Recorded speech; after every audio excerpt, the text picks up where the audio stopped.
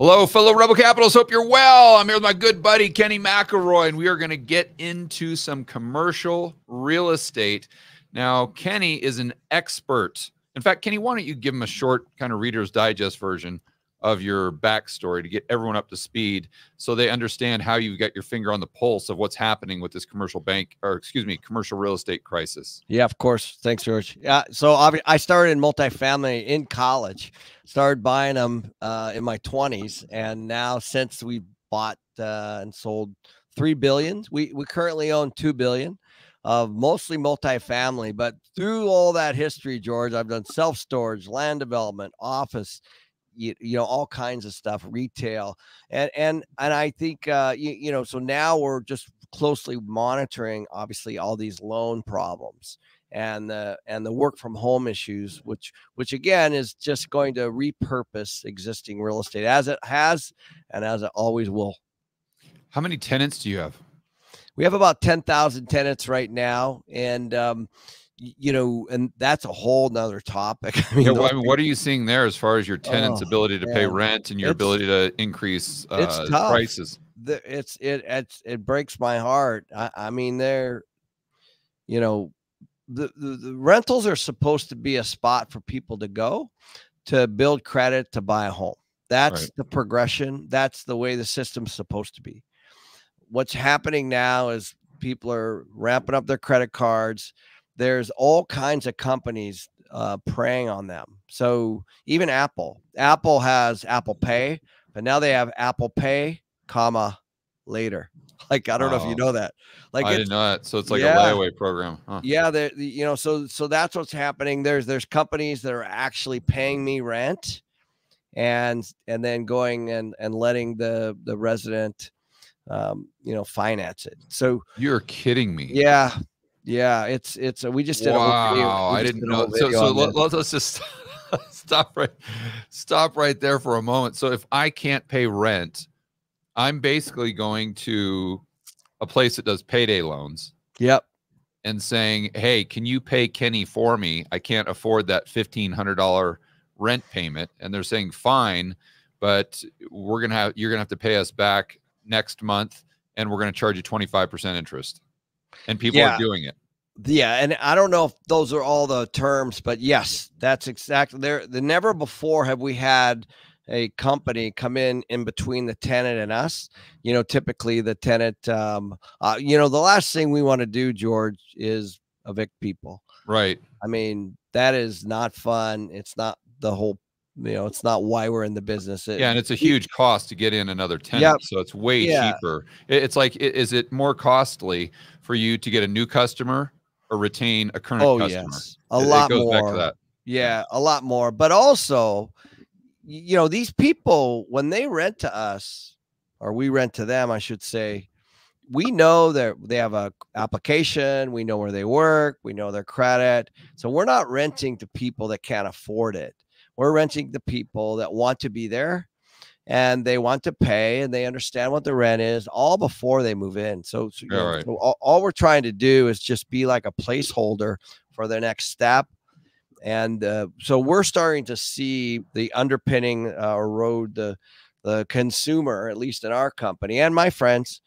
The consumer is getting pulled down. They're getting pulled down from high interest rate credit cards. They're getting pulled down from autos, the car loans. They're getting pulled down from inflation and the food costs and the gas and the energy and all that stuff. It's crazy what's happening. They're maxing out their credit card because of everything that you just said. But then when they can't get another credit card, then they go to this other entity, which is effectively the exact same thing. Yeah. And say, hey, can I just take out this rent credit card or Kenny McElroy credit card so I can pay MC Properties rent, and then I'll pay you the 22%. And it's got to be a huge interest rate, Kenny, because that's obviously an unsecured loan. It is. Like a credit card or anything else. So my point is, they've maxed out their credit cards, and now they're having to finance rent, which is basically just adding more to that high interest debt burden they already have. Yeah. And really what they're doing is lot of times, obviously, when rent's due, let's say on the first of the month, let's say it's $1,500, what they're allowing them to do is pay weekly. So that's kind of the first step. So in other words, they can finance, 400 and let's call it $450, I guess, per week. And so a lot of people, as you know, are working that way. Their money comes in different tranches. And so it allows them to pay $450 a week instead of $1,500. Actually, it's a little less than that, $450 a week, but the $1,500 a month, they can actually pay by week. And so I don't really want it. I'm not in that game. So there's a company that they go to. We get the full $1,500 and then they figure out the balance. Wow. All right. So that is a topic for a completely separate video. Let's get back to the commercial real estate stuff. Although I guess that would apply to the banks as well, because those same people that are having to take out a loan to pay their rent are people that probably owe the bank, possibly a regional bank, money as well, which would be an asset on the regional bank's balance sheet, just like a loan to an investor to buy one of these properties that's plummeting in value. Yeah, the interesting thing is like even Apple Pay later, like that doesn't show up on credit reports yet. So if you look, there's a whole bunch of chatter about whether it should be on the bureau or not, because essentially I'm getting paid. They've outsourced the obligation to a third party, and that third party isn't actually reporting that. So it's actually worse than most people think. That's a great point. Yeah, I mean, that you would think that would go, or that should go on their credit report, because basically what they're doing is they're saying I would have defaulted if not for getting this payday loan. Yep. Like on a regular, and the probability that they default on that payday loan is even greater. Yes, right. Because to your point, typically they're not doing it, for anything other than profit. So they're financing that as well. Yeah. Okay. So going back to commercial real estate, I want to pull up a property, and we're not going to say where this property is, but this is something that came across your desk the other day. And I think the asking price now is what was it roughly? It was about $7.5 million. And it's important to understand that I get deals like this every day. I get 10 to 20 deals a day, perhaps even more. And, this is not unusual for me to see something like this. It's not at all surprising. What's happening is when obviously when everyone got sent home and the pandemic and all of that, work from home changed.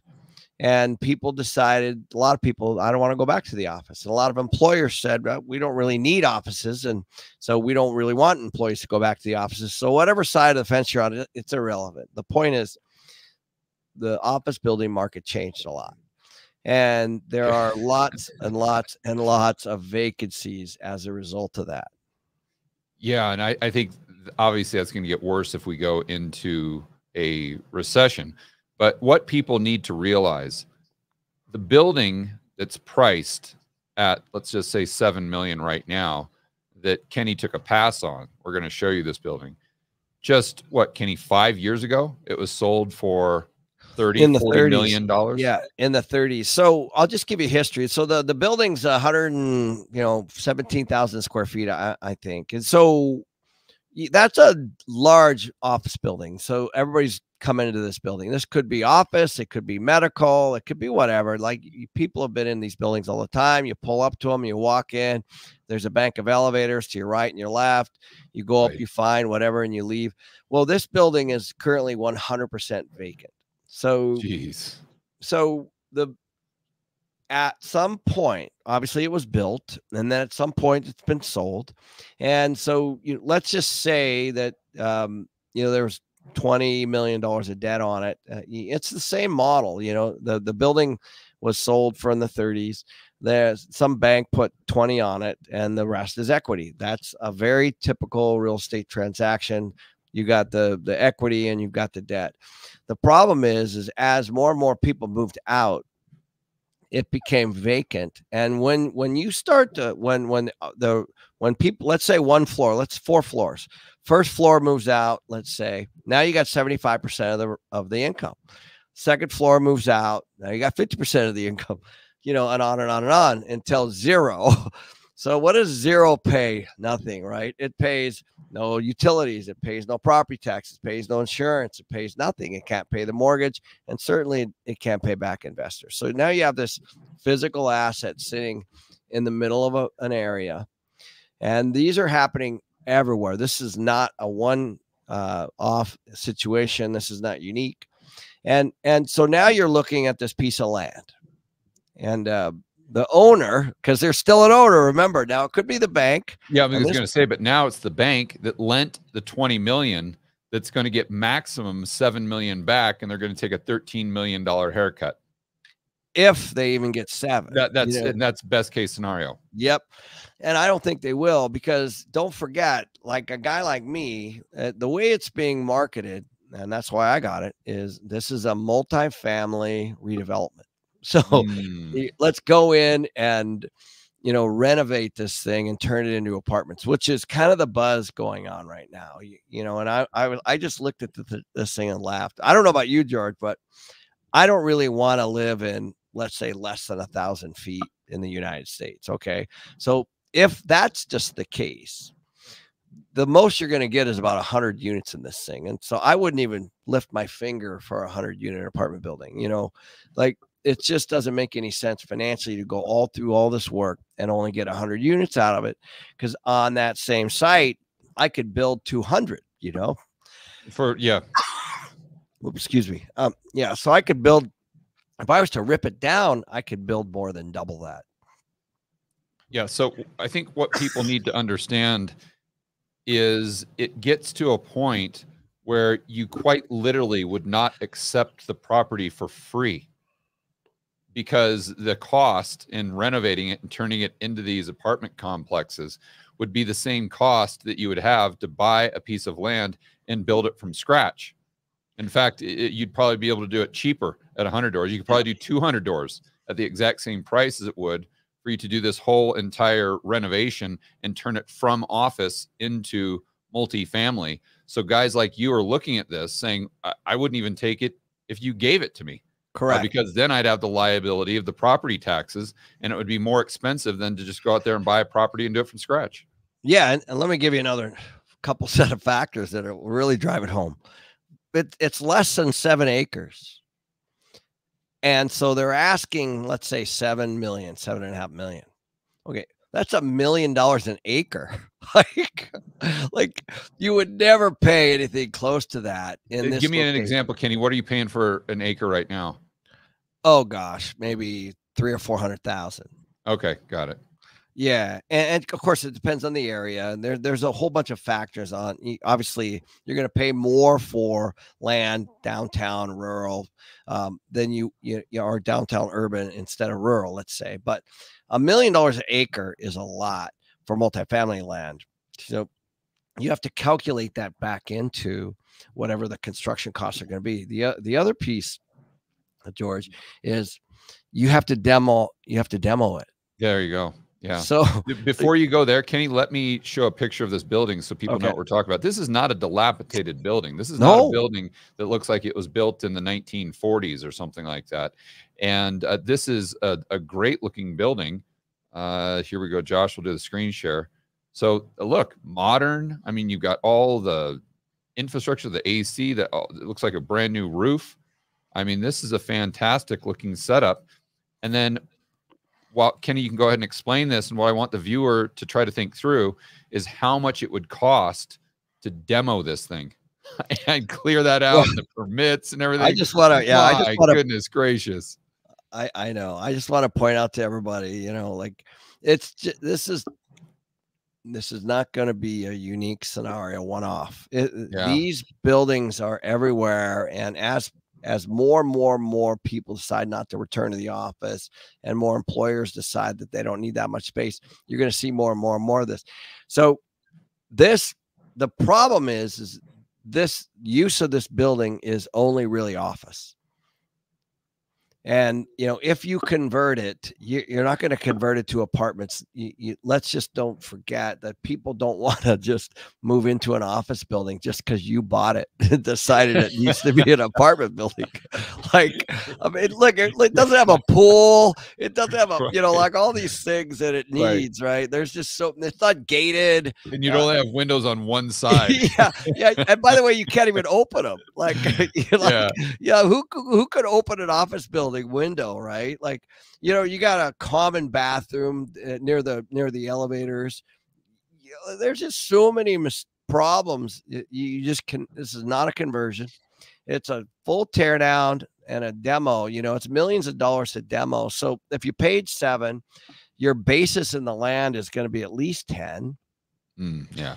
And don't forget, this is all personal cash. You have to then convince somebody, the city, the county, of whatever concept that you want to do, and that's a whole process too. That could take years because a lot of times these neighborhoods don't want multifamily sitting in there, and because it's zoned right now, or they don't want a construction site for the next 5 years right next to them making noise. Yeah, and it's zoned also office. So there's that, so you can't just decide it's going to be multifamily because it's zoned to office. And that's kind of the point of zoning.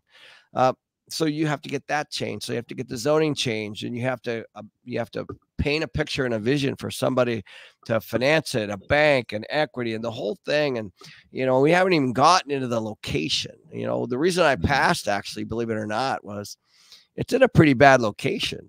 And the irony, George, is that across the freeway is a failing mall.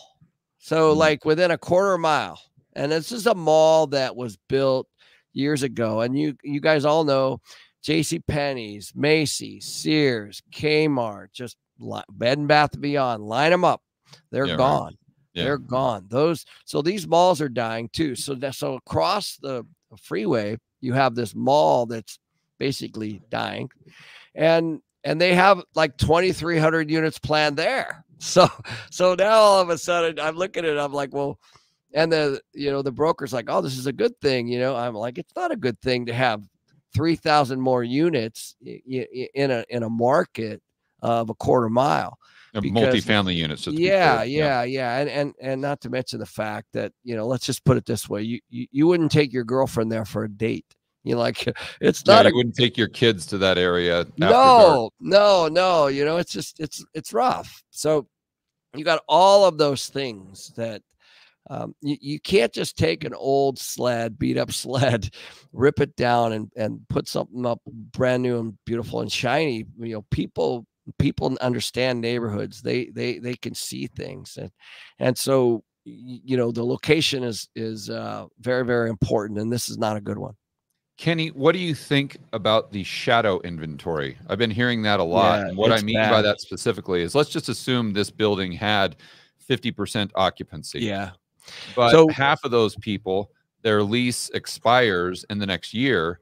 And let's say 50% aren't going to come back. In fact, they don't even have workers going in right now. They're just paying the lease even though they don't need it. So you may think that building has a 50% occupancy rate, but you fast forward just a few months or a year, and it's really 20 or 30%. It's a great question. I was actually with a friend of mine last week that he had a company, one in a big company in Phoenix and LA, and he's paying hundreds of thousands of dollars a month in rent, and all his company's basically done. And, the pandemic kind of put him out of business, but he's still legally obligated to pay on those leases. Right. He's probably got a personal guarantee on it. Yes. And so that's the shadow vacancy. So what it is Dave is still paying each and every month the rent on those assets. Cause when you lease a property, you're actually signing a lease personally for your company. When your company goes out of business, you're still obligated to pay that. And there's people fighting that, and I understand all that's going on. But the point is, the landlord would consider that occupied. Yeah, that's the point. So in Dave's case, he's paying rent is, and the landlord's seeing that on the rent roll, and they're saying it's occupied. Meanwhile, there's no company. And so that's that's what's called shadow inventory. And essentially that will all work itself out at the end of the lease. And there's millions and millions and millions of square foot that are still working its way through the system. See, these office leases can be 5, 6, 7, 8, 10 years. And if I know I went into a high rise recently, and I remember one of the tenants was DoorDash, if you remember, and we got off on the floor, and it was all these desks with computer monitors with this visqueen over it, this plastic over all the desks. It was 100% nobody in there, and it was almost half of the floor. And so as those companies start to renew their leases, they're obviously not going to renew that. And so that's the shadow vacancy. So you have vacancy, which is truly vacant. And then you have shadow vacancy, which are companies are going to not renew or change the size that they want later. Yeah. Or they're going to renegotiate. I mean, why on earth, if it's not like you're some sort of idiot that can't see what's happening around you. And what I mean by that is if you're a tenant in one of these buildings and the building, let's say, has capacity for 100 tenants and you're down to 2, and one of them is you, when you go to renew your lease, even if you want to, you're going to be like, hey, I've got the landlord by the balls. Like, I can basically name my price because he can't get anyone else in here. So if I'm paying whatever, let's just say $5 a square foot, hell no, I'm going to renegotiate for $1 a square foot. And that's even if I stay. Yeah, I think the greatest example of that right now that's very public on the internet is Elon Musk. So, there you go. Right. We know that he reduced Twitter by 75% of workforce or something. Let's just use that. Well, that means he also reduced his office space need by the same amount. And so I know there's several stories out there, and I talked to a couple of brokers that are in San Francisco, and he's just like, I'm not paying you. Period. Now, the landlord's going to just list it as occupied because, occupied not paid is different than vacant. But anyway, so he's like negotiating with Musk over space he doesn't need. And so pennies on the dollar, whatever it is. But that landlord is reliant on that money coming in to be able to pay the bank. And that's exactly what happened in this particular case. Yeah, at the end of the day, the bag holder is the bank. Correct. That's what we got to remember.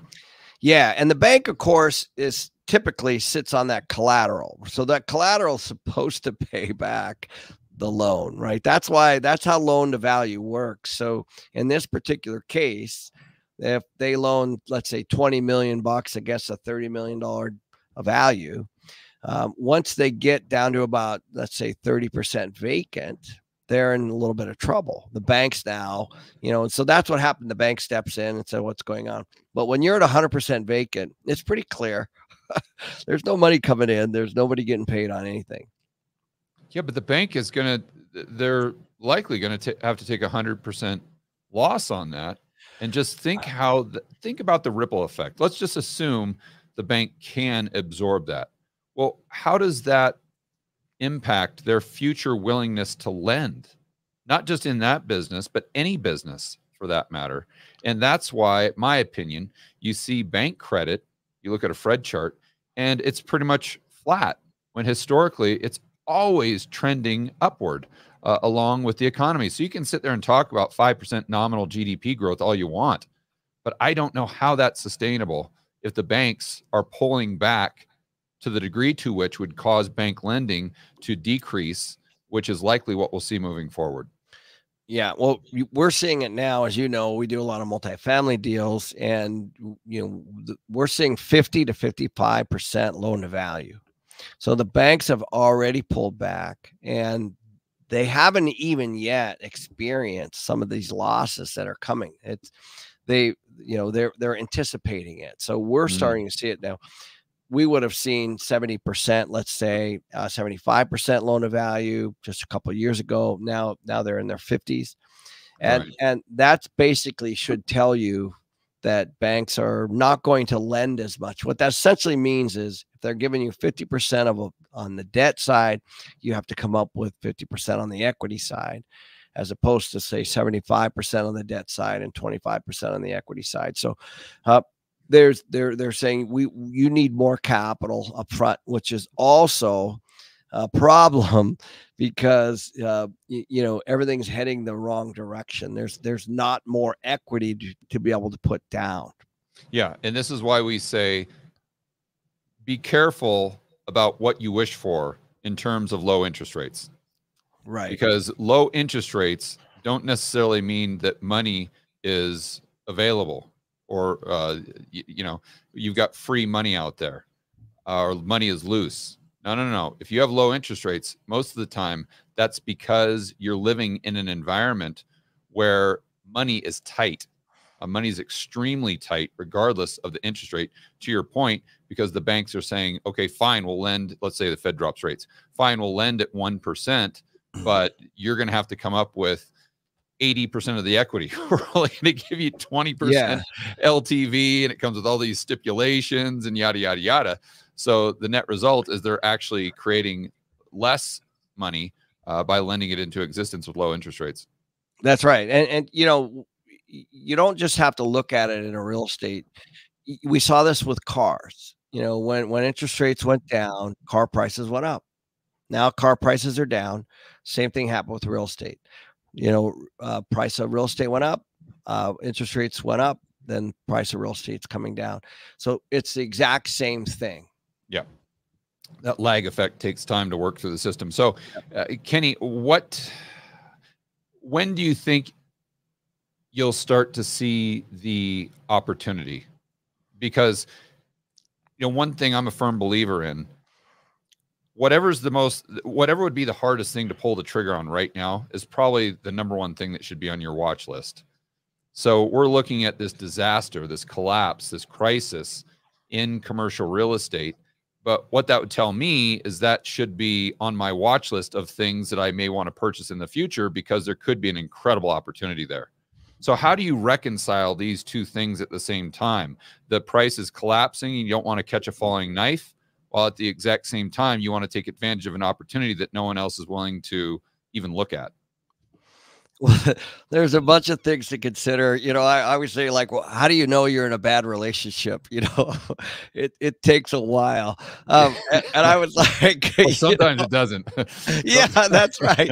Sometimes it doesn't. But you know, what happens is, like, you think about the process. The building owner is in denial. They're trying to rent it. Slowly, it's a death of 1,000 cuts. Now, if they're experienced, they're you know, they're hedging immediately, and but if they're not, it's just slowly erodes. Depends on the bank. Then eventually, of course, this thing lands in the bank. This particular property happens to be in bankruptcy. Just to complicate it a little bit more, you know, you might as well throw that on top of it. So you have all of those things. And what happens, George, is the bank now, because I've been through this with the banks, they actually have a fiduciary obligation to their shareholder. Right. So they have to go out and get an appraisal. What's this thing worth today? Vacant. Now, the irony is, at this point, think of this. It may not show a loss on the bank's books at this point. That's very interesting.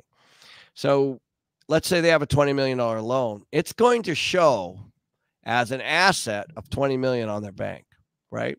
Yeah. Now they already know that it's being listed for 7, let's say. Okay. So they've already gone through this process. Yeah. But they haven't actually written it down yet. And so, so what has to happen is as there's appraisal, it goes out to bid like it is now. People are looking at it, bidding on it. And there's a whole process there. And then it'll settle out based on whatever it settles out at. Maybe somebody buys it at 7. I find that hard to believe, but they could. And then they would have to take that $13 million write down. So there's a process that has to happen, and that could take a while. You know, from the time there's distress, it could take years, right? Yeah, and they could be waiting for the Fed to drop rates because they're under the illusion that somehow that'll make things better. without realizing that that's an environment where things are actually worse. I mean, Definitely. you know what I'm saying? Like your bank manager there, who's ever in charge, they could be saying, well, you know, we're booking that on the balance sheet right now at 20 million.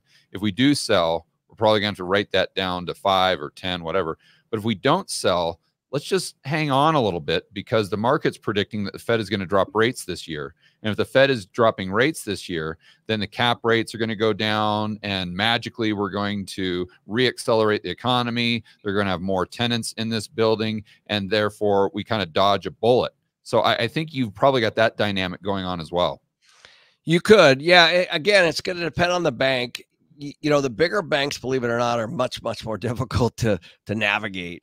You know, it's like trying to navigate the U.S. government. You know, like anything you do with them is 10 times harder. So, you know, there's multiple departments and multiple decision makers and all that kind of stuff. But I think it's interesting. Back in 08, I'll say it might have been 2010, I had a bank approach me, and they were going to give me, listen to this, give me 200 units in Arlington, Texas.